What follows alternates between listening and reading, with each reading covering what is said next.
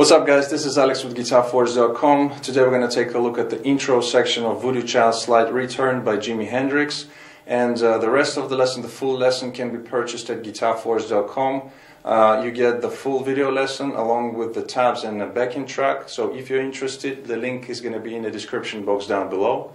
Also, if you're interested in learning how to play in the style of Jimi Hendrix, I have this huge lesson in 2 parts which is called Get Experienced, and I'm gonna also leave the links in the description box down below. Go ahead and check it out. Finally, if you would like to check out the cover playthrough of this song, I'm gonna post it to my other channel, and again the links are gonna be in the description box down below and on the screen. Now back to the lesson. This song is going to be in half step down tuning, so tune down all of your strings half step down, in E flat.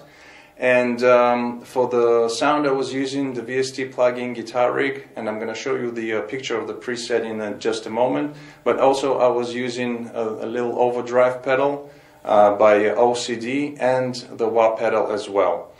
So while you're checking out the picture of the preset, here is my low E for your tuning reference.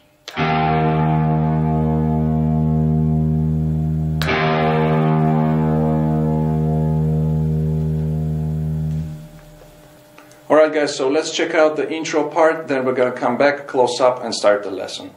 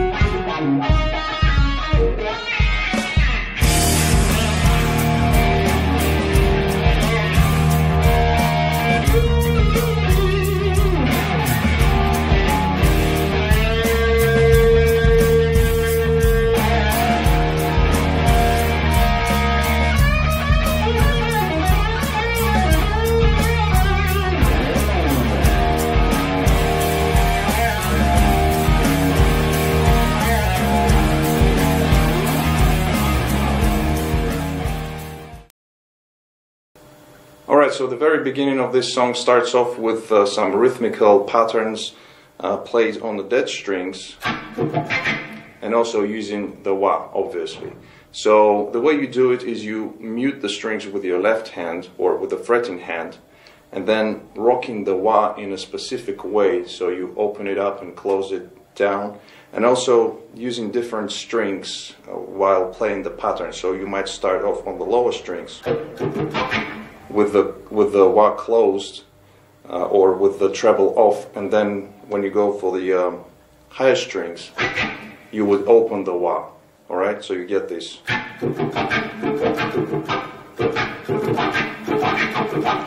And also it depends which version you are listening to. You're gonna get different patterns every time, because Jimi, would play different patterns every time. If you listen to any live versions or to the studio version, he would use different patterns. So on the backing track that I played to, it's done just like the studio version, which contains, it goes like this. It's got 3 bars of 4/4, and then also a pickup bar, 3 bars of 4/4, and then we have 1 bar of 3/4. So rhythmically, it can put you off, and could be a little bit difficult to play or follow along. So what I would suggest you do is you listen to your favorite version, or the version that you can remember the pattern to, right? And then if you're playing it to the backing track, just try to figure out on which beat is gonna fit, right, the whole thing. Like for me, for example, when I was using this backing track, I had to start, it's got a 4 beats count in. So for me, what I had to do is I had to start on the 4th counting of that 1, 2, 3, and then 4. On the 4 I would start. and I took the pattern that Jimi used in Woodstock. I mean, it's not note for note, but it's very close, and that's what I have in my head. So that's what I suggest you do. You know, learn or just remember the pattern that you like from any version, and try to, you know, you have to play with the backing track a little bit to see which pattern and where it's going to fit. So that's the suggestion I can give you about the beginning pattern, the rhythmical pattern played on dead strings. And then we go into the melody, which is a riff that we're going to break it in two parts. And again, it's played with the wah pedal.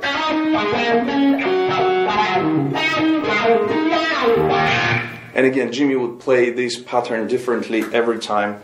You know, the bulk of the riff would stay the same, but he would change it here and there, you know, different notes.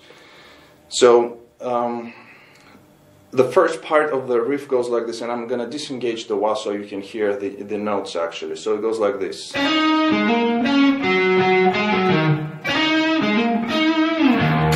So that's the whole pattern. Now we're going to break it down into two parts. The first part we're going to play like this.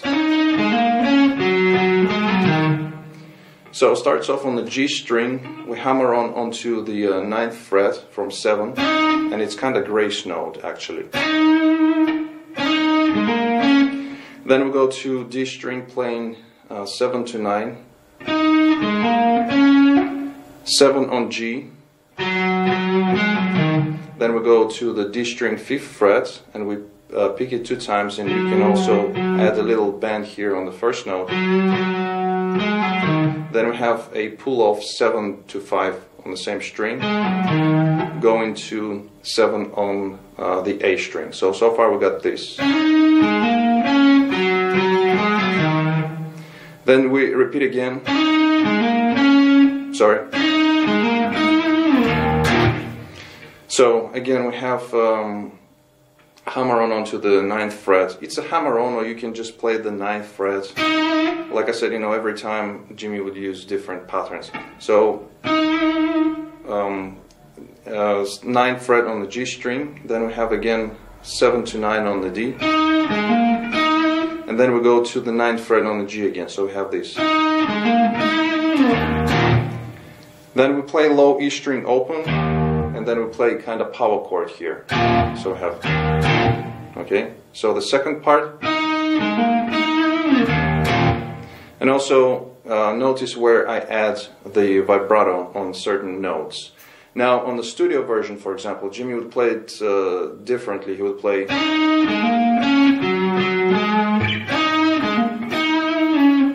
so as you can see, the last note, for example, he would play the notes and then slide down to the 7th fret without playing the power chord.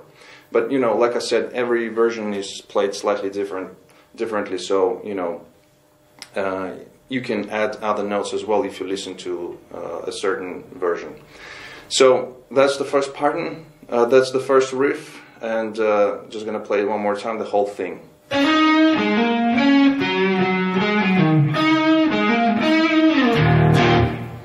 Then we play again.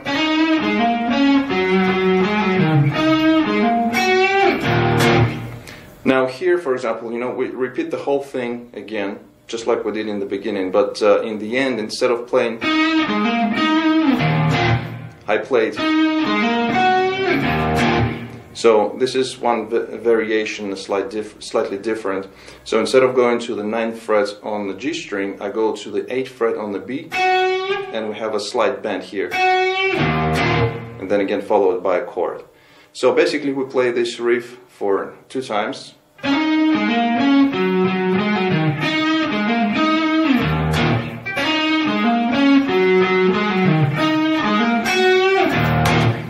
Then we play it one more time with the drums now. So we've got the bass drum going. You know, it's kind of following the guitar. So we have again. Now a few variations here, and what I did on when I was doing the playthrough, the cover. Instead of playing that note on the G string, I would play the trill. So the trill would be between 7 and 9, and Jimmy did that. For example, if you listen to the Woodstock, you know, he did that as well. And also when playing, going to the A string 7th fret, sometimes he would pull to the 5th fret, so he would play.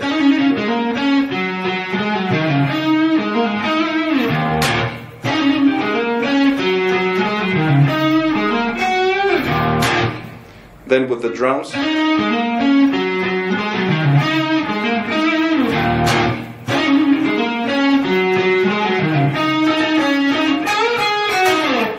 okay, so here at the ending we have, sorry.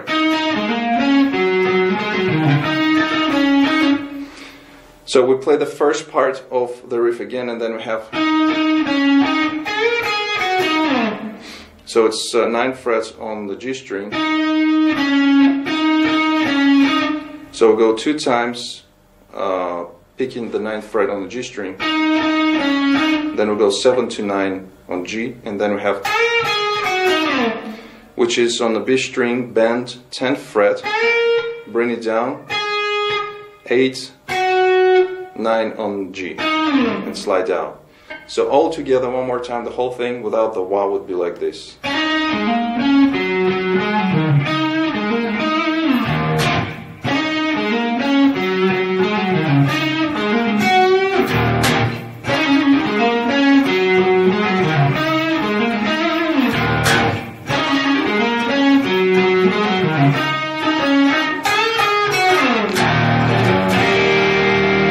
Alright, so that was the intro of very beginning, you know, with the dead strings, and then the melody itself. And then we go into the main part of the song, of the main riff, which goes like this.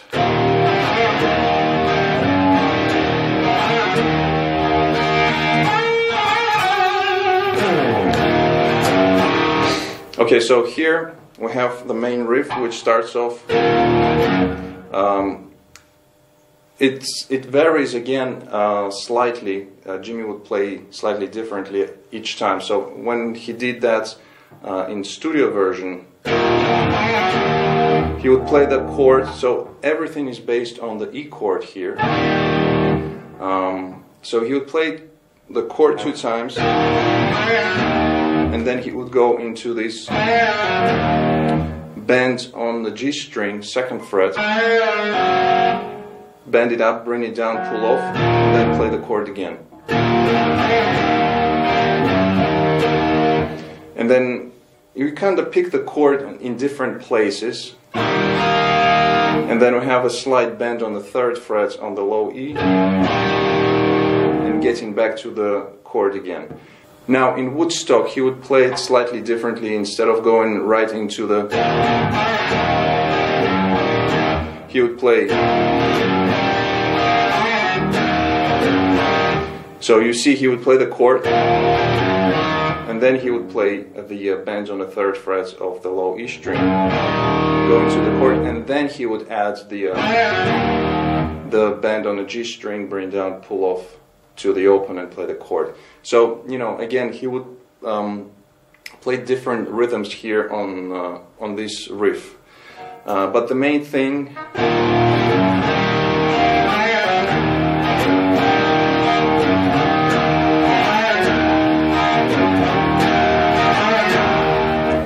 so it's based everything on the E chord.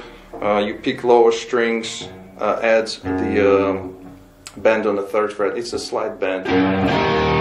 Then open strings, high E, B, while still keeping that chord. And a lot of times he would get rid of that A string, so it would be dead. He would just play like that. So, and adding this, you know, bend on the G string, bring down, pull off, and play the chord. So one more time, the studio version.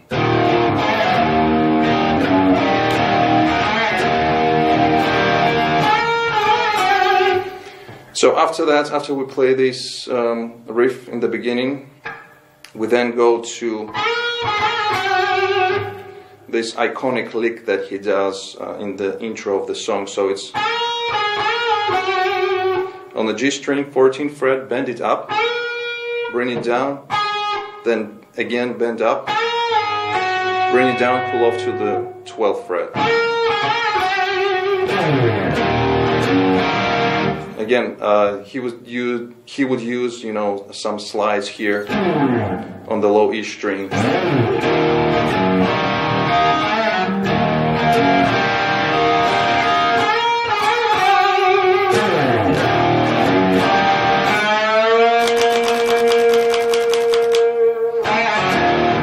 That's the next lick that Jimmy does. So he gets back to the E power chord. I'm sorry, it's the E major chord. And then he does a long bend here on the G string 2nd fret. And while he does the bend, he would switch the pickups by using the pickup selector here. Switch between the bridge and the neck pickups. So you get that sound. Alternatively, you can use the wah and just do it. It's more pronounced like that.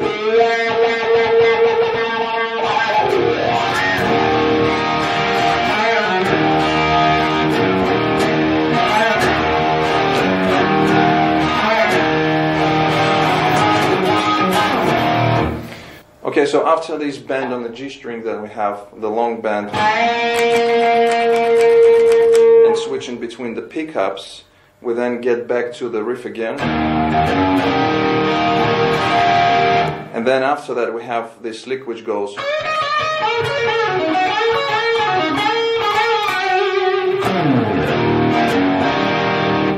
So this lick goes like this. We bend the B string on the 15th fret, full step, and then we pick 12 on high E.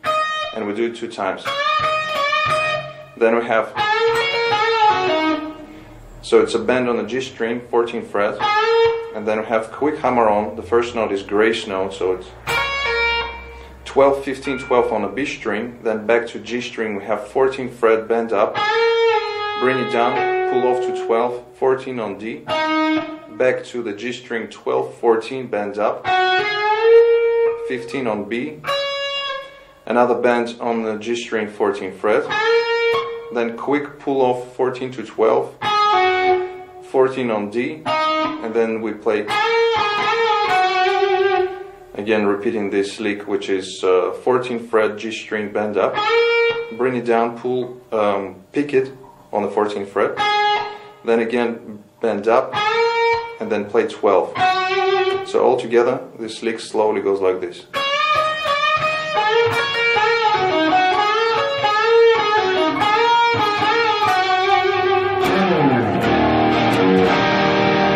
And then we get back to the main riff.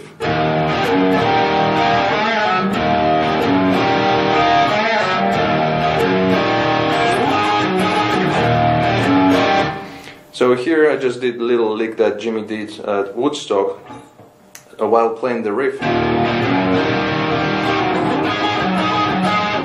So you go up to the 14th fret, so basically you do kind of the same thing but an octave higher. And you play on the 14th fret, you can use like a double stop here on the D and the G strings. Then you play, and you alternate that with the 15th fret on the low E string. Kind of, you know, substituting that 3rd fret on the low E, which is the same note actually. You know, kind of this thing.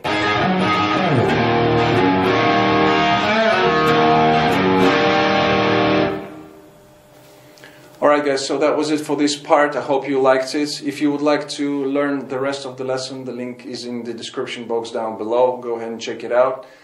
If you like this lesson, please hit the thumbs up button. Also comment, share, subscribe if you're new to my channel. Don't forget to visit GuitarForce.com for more guitar related stuff. In the meantime, I'll see you again. Take it easy, and as always, let the force be with you.